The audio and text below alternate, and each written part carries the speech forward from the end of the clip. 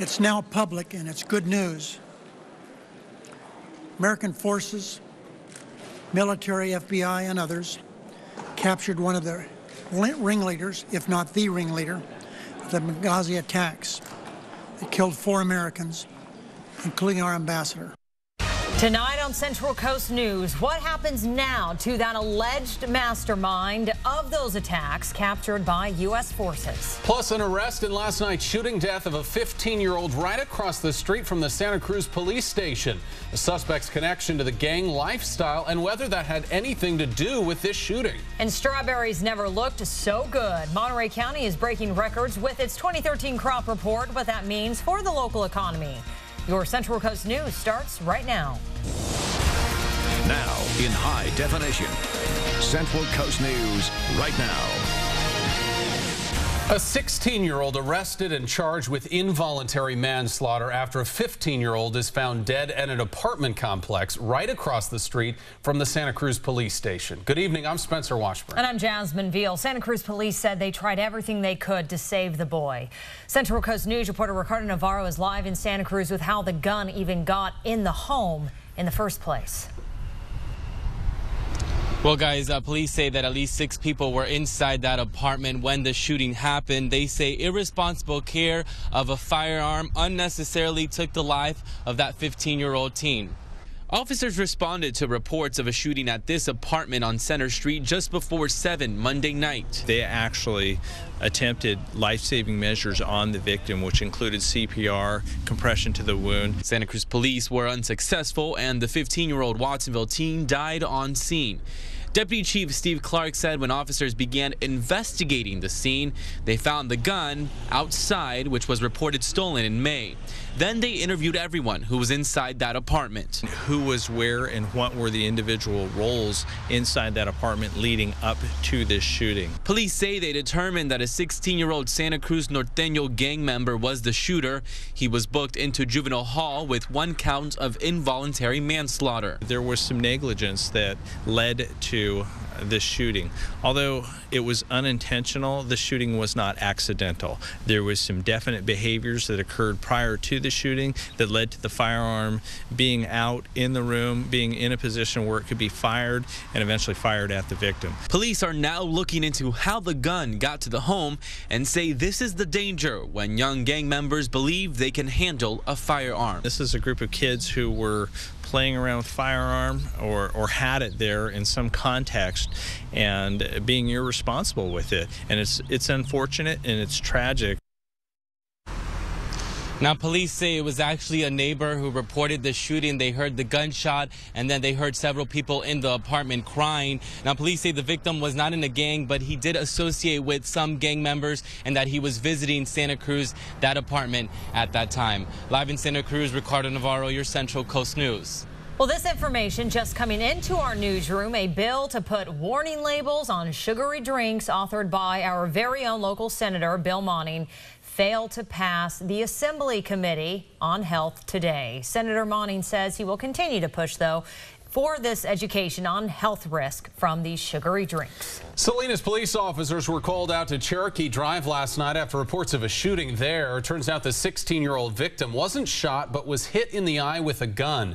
He and another person were in a garage on the 1700 block of Cherokee when 2 men wearing hoods came in looking for something. One of the suspects fired a gun randomly in the neighborhood as they were running away, hitting a car and a home. Both suspects got away. Santa Cruz police are once again asking you to be on the lookout for several suspected thieves. They were caught on camera breaking the law. Check it out. First up is this man. Police say he broke into a parked car back in May, taking several items, including credit cards. He used those cards at 10 stores like Ross, CVS, and Woodstock's Pizza.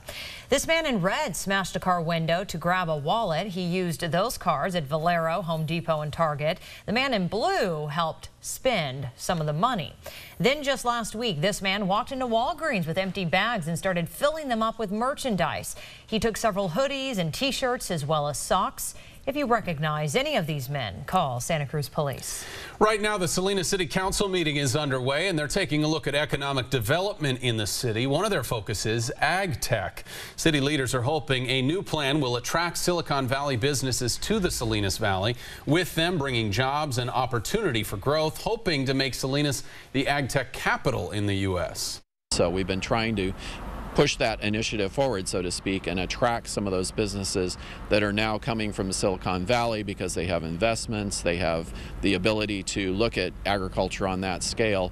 The Salinas Valley Chamber of Commerce says local businesses also stand to benefit if we have a local tech boom. And City Council wants your input on the economic development strategy for the city. Council wants to know what strategies you think should be used to overcome economic challenges. An update to action plan so far is also being provided. That meeting happening now in the City Council chambers. Monterey County is breaking records with its 2013 crop report. This just a week after Santa Cruz County reported positive numbers as well.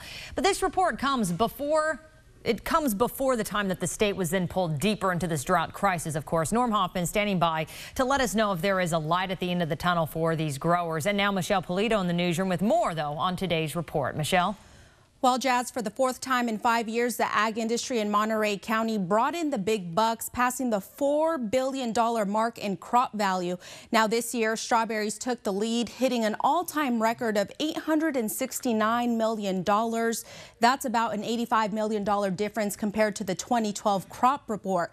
Leaf lettuce, head lettuce, broccoli, and wine grapes were part of the top 10 crops that brought in more than $100 million each. Monterey County's agricultural commissioner says this year's report reflects the commitment of our Central Coast growers, but also went on to say that Mother Nature played a huge role on these numbers. Supplies that are down in other areas of the country, or in the case of Canada, you see their production goes down, and then the demands on the West Coast come back. As for 2014, local growers say their season started early and continue to see production that's fairly typical for this time of year. And because of the dry conditions on the Central Coast, growers have been very careful on how many acres they plant, making sure they don't have excess product. Now, what's also becoming more popular is the use of drip irrigation, which really concentrates that water right around the root zone of the crop. Michelle Polito in the newsroom, your Central Coast News. All right, thanks, Michelle. And we do want to now check in with our Chief Meteorologist Norm Hoffman, because Norm, as we mentioned, these positive numbers are from 2013, and this year we've been experiencing some pretty severe drought conditions. So could this continue into 2015? Well, we're looking at the possibility that that could continue. We're talking about El Nino. I want to show you a graphic. Take a look at this. I'm going to get just a bit technical at this moment. As I do, we are looking at the ocean temperatures across the tropics. We are looking at the depth of 300 to 400 feet. This is the side of the ocean that we're on, South America, and this is the side of the ocean of Indonesia. The temperatures you see here are above normal, and they're working their way toward the surface. The interesting fact here, earlier everybody was talking about how big this El Nino was going to be, but most of the warm temperatures now are headed up. Watch them. They're working their way towards South America, and that means it looks like this will be more of an Eastern Pacific event. We're not seeing warmer temperatures in the mid-Pacific. Remember, this is the surface, this is 400 feet down, and these are temperatures that are working toward the ocean. Now take a look at the graphic. The important fact is that El Nino warms the water over the Eastern Pacific and out over the Central Pacific. If it only warms in the Eastern Pacific, then the southeast U.S. is most likely to get more rainfall. So if this is going to be an Eastern Pacific event, then it will be more rain in the southeast U.S. If it warms out here, which right now it doesn't look like it's going to, but if it does, then it becomes more of a southwest U.S. event. So we're still looking at it, and that's why NOAA, the National Oceanic and Atmospheric Administration, continues to say we're not sure how strong this is going to be, so we'll keep you posted. All right, thank you, Norm. And you can learn much more about California's historic drought on our website. That's KIONrightnow.com. Click on CA Drought under the News tab. The mother of teenager Audrey Pott is calling on lawmakers to pass a bill called Audrey's Law through the Assembly Public Safety Committee. Audrey was a 15-year-old girl who attended Saratoga High School up in the Bay Area. She was sexually assaulted while unconscious at a house party in 2012. She later committed suicide. The bill would require mandatory sentences of 2 years for minors who sexually abuse people who are unconscious or disabled. The public wants this legislation. They want this loophole in the law to be closed. Many of them have even said they want a longer sentence. But we feel that this is the step that we need to make in the right direction to protect other young men and women and to protect the victims and not the criminals. The 3 teens accused of raping Audrey were sentenced to 30 to 45 days. We've told you on Central Coast News before about an effort to save Toro Park. Well, now a petition has been started online to try to prevent new facilities from being added there.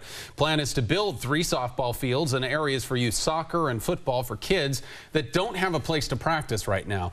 The project is in the preliminary stages with traffic and safety studies. The county has not approved it yet. Now, a Change.org petition has been started aimed at getting the Board of Supervisors for Monterey County to stop this renovation. The petition already has more than 1,800 signatures. Some positive local news now, and a celebrity teacher here on the Central Coast, a local middle school teacher, one of 90, nominated for People Magazine's All-Star Teacher Campaign. Robin Kunish is a 6th grade teacher at Gavilan View Middle School in Salinas, and she needs your vote. Yeah. Kunish is one of 3 finalists who will represent the San Francisco Giants at the 2014 All-Star Game in July. She was surprised to learn one of her colleagues nominated her for this national campaign called Target Presents People's All-Star Teachers. Well, it recognizes current or retired teachers who make an impact in their community. Here's what she said about winning the whole thing.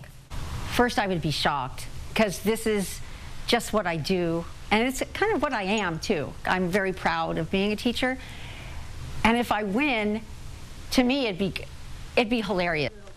Let's help her win. If she is voted to represent the Giants, she will then be one of the 30 to possibly be featured in People Magazine.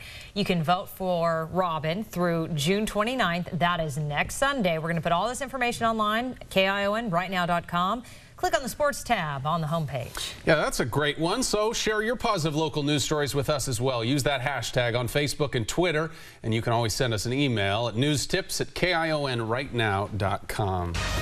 Twin tornadoes slam a small Nebraska town, destroying almost everything in their path. Plus, how farmers are changing the way they run the farm. But are the cows liking it? This wave of new technology. This is Central Coast News, now in high definition.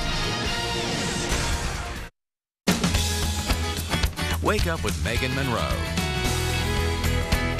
My choice is Ford F-150. 24/7, 365. Truck buyers in California depend on F-Series pickups with comfort and sophistication on the inside. And a beast under the hood. You'll love F-150's power and capability. Equip yours with available EcoBoost and get impressive power and performance. I did my research, and I made the right choice. Buy your new F-150 now and get total savings up to $8,000 at your California Ford dealer. My name's Ron Garnett. I'm a crew foreman here at Monterey. It's a small town, good place to raise children. Here in the Monterey area, we try to minimize outages by doing maintenance. We want to get there and fix it so that nobody's out of power. There's emergencies, and there's times you come to work here and you don't get home for a day or so. You're making a conscious effort to leave your family to go to work to help somebody else. And that's why we do the things we do, is for reliability. We're PG&E.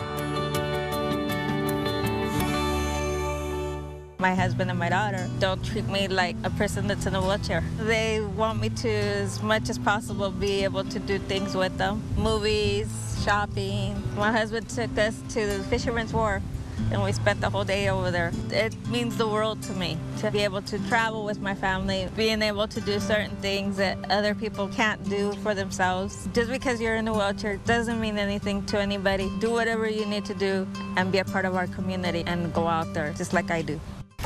The drought has caused extremely dry conditions, leading to increased wildfire activity across the state. Dry grass and brush can be ignited while using equipment to clear defensible space. Don't do the right thing the wrong way. Powered equipment like weed trimmers or lawnmowers like this can easily spark a wildfire, putting lives and property at risk. Remember, mow and use powered equipment before 10 a.m. and never on hot or windy days. One less spark means one less wildfire. Learn more from CAL FIRE at readyforwildfire.org.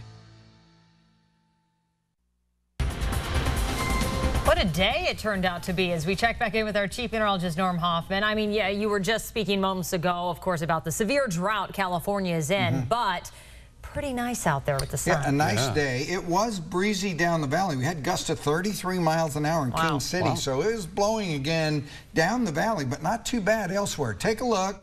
This is the live eye. We're looking over toward Monterey and Sand City.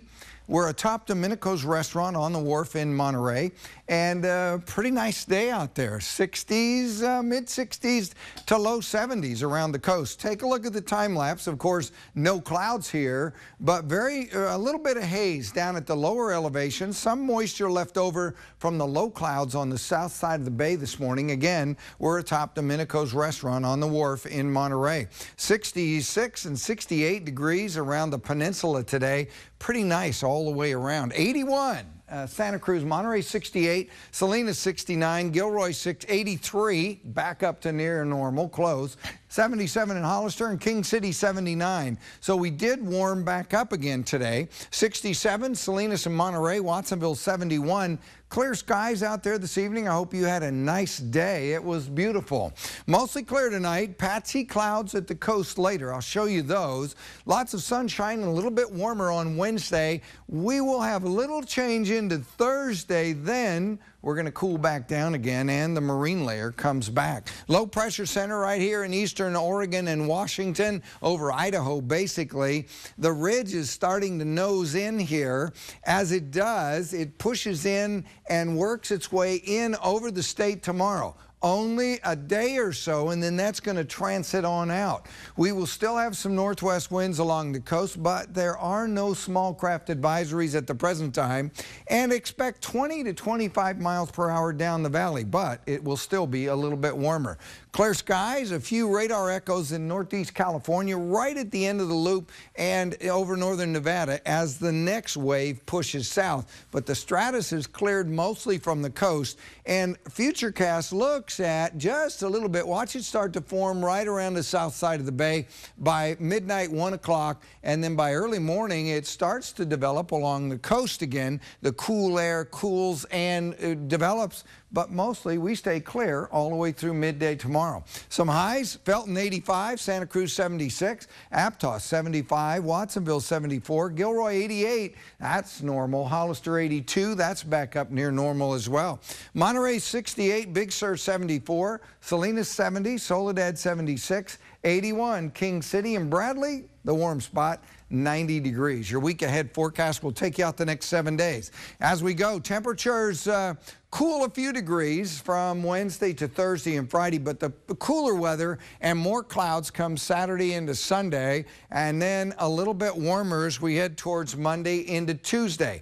Over the inland areas, that works the same direction as we cool down Saturday and Sunday and into Monday, and then start to warm up a little bit on Tuesday. Overnight lows right near 50 degrees. More news coming up. We'll be right back. Stay with us. Don't go away. This is Central Coast News, now in high definition. Hey, what are you guys up to? School project. We're learning about redwood forest. Did you know that redwood is a renewable resource? And it's actually great for the environment because it stores carbon. And it's great for building things because it's so strong. You mean things like a tree house? When you want to build things that last, count on the Home Depot to have what you need, like naturally strong Mendocino redwood with one-of-a-kind beauty. Best project ever, Dad. My Chevrolet, my Chevrolet. When you need a car, truck, say my Chevrolet. In our Salinas Valley, the best two words to say. When you need a car, truck, say my Chevrolet. Huge savings continue on all cars, trucks, and SUVs at the Central Coast's #1 Chevy dealer, My Chevrolet. My Chevrolet. In the Salinas Auto Mall. Chevy, find new roads. Hi, I'm Marty, General Manager of Kasner Exterminating Incorporated. For over 30 years, Kasner has been providing our local communities with a cost-effective, environmentally friendly, and convenient alternative to fumigation with our time-tested electrogun system. No moving out, no damage to vegetation, no exposure to harmful chemicals, and safe around children and pets. Call today for your free, limited inspection and join the thousands of satisfied customers who've let our experienced employees save them from costly wood repair. Remember, we are the best at what we do. Only Toyota has what it takes to go the distance. Only Toyota has the longest-lasting vehicles of any full-line automaker. Only Toyota has the smartest value on the road. Only Highlander is rated best overall value of the year. And only Toyota lets you save big on RAV4 with 0% APR for 60 months. Or make no payments for 90 days on the redesigned Highlander. Only Toyota. Only Toyota. Toyota, let's go places. Wake Up Weather with Dan Cianca.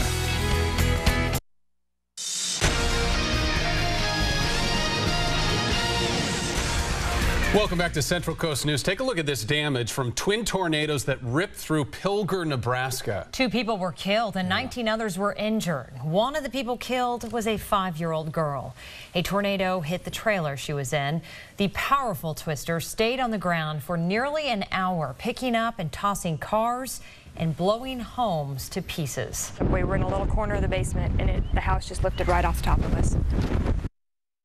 75% of the homes in the small town were destroyed. Nebraska's governor declared a state of emergency and toured the area today. Just incredible damage. Now to this developing story. One of the suspected ringleaders of that deadly attack on the U.S. mission in Benghazi now in U.S. custody. It's the first time the U.S. has captured any of the alleged perpetrators of the 2012 attack that killed 4 Americans and set off that political firestorm. Yeah, on September 11, 2012, militants attacked the U.S. mission in Benghazi, killing Ambassador Chris Stevens and 3 other Americans. The Pentagon says the suspect, Ahmed Abu Khattala, is a senior leader of the terror group Ansar al-Sharia. Special Ops captured him during a planned raid on Sunday. He is in U.S. custody in a secure location outside Libya, and that's as far as I'm going to go. Khattala is expected to be tried at the U.S. District Court in Washington. Right now, he faces 3 criminal counts and more could be added. However, he will first be interrogated to see what information he may have. Sunni militants are still winning new territory and threatening U.S. facilities in and around Baghdad. That's prompted President Obama to step up U.S. security for American personnel. The president gave Congress notice that 275 troops are going in to protect U.S. personnel and the American embassy. He's also looking at deploying a special forces team to train Iraqis. And drone strikes are still a possibility against ISIS, the Sunni militant group. The president must quickly provide us with a strategy and a plan that address the threat posed by the insurgency. Former U.S. Ambassador to Iraq, Ryan Crocker, told CBS this morning the administration should also step up its diplomatic game. He said the focus should be helping the Shiite-led Iraqi government bridge this Shiite-Sunni divide. Israeli troops have widened their crackdown on Palestinian militants as they search for 3 Israeli teenagers missing since last week. Israel says the Palestinian Islamist group Hamas kidnapped the 3 teens. In response, Israeli troops raided homes in the biggest West Bank crackdown on Hamas in years. The Israeli military says it has arrested more than 200 suspected Hamas activists, including members of the Palestinian parliament. Hamas has not claimed responsibility for abducting the teenagers, but said the kidnappings are a justified response to Israel's imprisonment of Palestinians. Farming has never been a job for the faint of heart. There are long days and, of course, those early hours. But now a new wave of high-tech gadgets is finally giving farmers a break. Introducing the robotic dairy. There it goes, beep, beep. At this farm in Wisconsin, a fleet of robots do the dirty work. There's even a robot that delivers feed straight to the hungry herd. Farm automation, already popular in Europe, has started to catch on in the U.S., and it helps cut down on labor costs. It allows us to do things that we couldn't do otherwise. We want our cows to do what they want to do, when they want to do it, not in our schedule, but in the cow's schedule.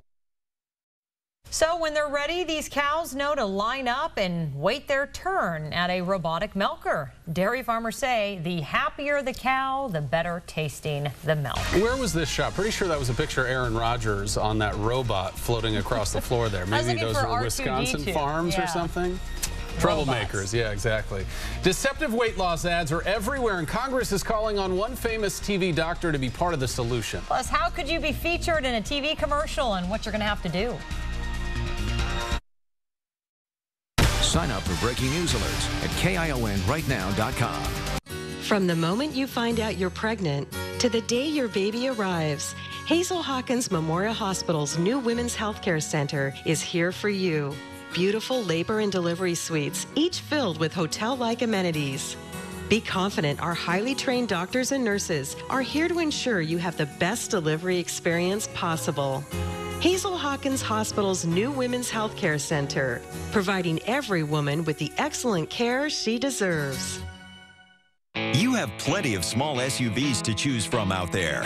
So what makes Ford Escape the right choice? The power and performance of an available EcoBoost engine. Help when your hands are full. Confidence and control in any season. Available voice-activated sync technology. Plus an offer too good to pass up. Make Escape your choice now and get up to $2,000 cash back. Or lease one for just $199 per month. Exclusively at your California Ford dealer. I'm Mary, and I have COPD. I'm JEFF, and I have COPD. I'm LISA, and I have COPD. But I don't want my breathing problems to get in the way of hosting my book club. That's why I asked my doctor about BREO. Once daily Brio Ellipta helps increase airflow from the lungs for a full 24 hours. And Brio helps reduce symptom flare-ups that last several days and require oral steroids, antibiotics, or hospital stay. Brio is not for asthma. Brio contains a type of medicine that increases risk of death in people with asthma. It is not known if this risk is increased in COPD. Brio won't replace rescue inhalers for sudden COPD symptoms and should not be used more than once a day. Brio may increase your risk of pneumonia, thrush, osteoporosis, and some eye problems. Tell your doctor if you have a heart condition or high blood pressure before taking Brio. Ask your doctor about BREO for COPD. First prescription free at mybrio.com. We always ask on every story, is it right? Is it fair? Is it honest? That's when we know we can report the facts. The CBS Evening News with Scott Pelley.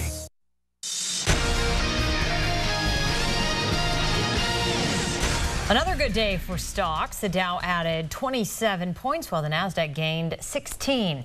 All right, so deceptive advertisements, a promise to help you lose weight, are everywhere. Yeah, some lawmakers in Washington are tired of it, and they held a hearing today. Now, at that hearing, some lawmakers called out Dr. Mehmet Oz from the popular TV show, saying he's part of the problem. Both Sensa and Pure Green Coffee have been fined by the Federal Trade Commission for these false ad claims. Dr. Oz says companies like Pure Green Coffee often use clips from his show without his permission. I should have been savvy enough to say to myself, and I kick myself still, maybe I'll do it in the future, that I should just say, here are the companies I trust. Just go buy their products because they're not going to scam you. They're not going to make illegal claims. Dr. Oz told the Senate subcommittee he'll be part of the solution from now on. He maintains that he has never endorsed specific brands, nor has he received money for the sale of any of these supplements. Well, good to know because you fall for that kind of stuff easy. The Federal Reserve held the first of its two-day policy meeting to discuss the U.S. economy. The consensus on Wall Street is officials will keep a key short-term interest rate near zero and not begin raising it for another year. The board will also update its economic forecast for the rest of the year. So if you've always wanted to be on TV, now's your chance. Staples is looking for people, not you, Norm. Looking for, well, maybe if you can dance, listen, to be in this new back-to-school commercial. Yeah, never wanted to be on TV, never really had the interest. No. You have to do the shopping cart dance. Staples is using this video as inspiration. Here it is, look at that guy. Anyone of any age could participate. Just make a video that's no longer than 1 minute of you doing the shopping cart dance. Winners will be featured in the actual national commercial and could win back-to-school gift cards. To find out how you can apply for this dance party, visit our website, KIONrightnow.com. We have a link that's posted right on our homepage. I could see people getting their business or their work group to do it together. Yeah, a lot of folks on the Central Coast doing it. Let's look into it. We're back at 6. We'll see you then.